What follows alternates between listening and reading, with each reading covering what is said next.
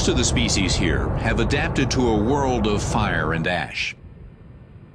But recent volcanic activity still has some environmentalists worried.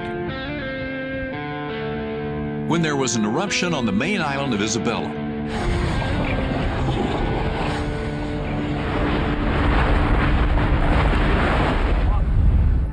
authorities rushed to airlift a population of slow-moving giant tortoises out of the path of the lava flow. The military was called in to strap the heavy creatures to helicopters. These animals can live to be 150 years old, and this was undoubtedly the ride of a lifetime.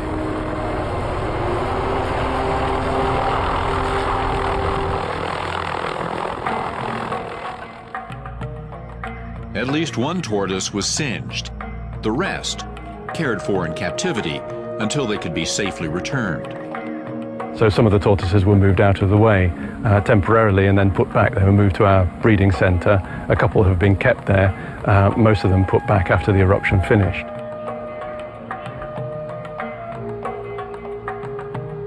Animal species on the Galapagos may have survived volcanoes for millennia, but scientists say humans are a bigger threat. Huge numbers of giant tortoises, for example, were hunted for their oil, drastically reducing their population.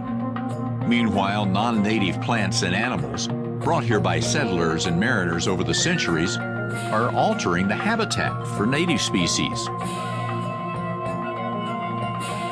Some worry a volcanic flow could affect these weakened populations. We're much more worried about the impact that an eruption or the fires generated by an eruption might have on these tiny remnants of populations. So although they may have been able to survive an eruption and fire relatively well in the past when they occupied larger areas, now they're very vulnerable as a result of the effects of humans.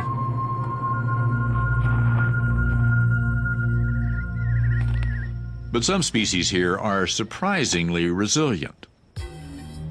A recent study indicates that a massive eruption on one of the islands 100,000 years ago likely killed all but a handful of giant tortoises, possibly sparing only a single egg-bearing female.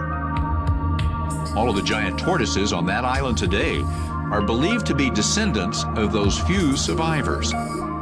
Individuals died off, but the species managed to live on. They have to be adapted to move from place to place, to be able to re-establish quickly in new areas, and to be adapted to having populations partly extinguished by lava flows and fires. Still, when the lava starts flowing, environmentalists here are reluctant to take chances.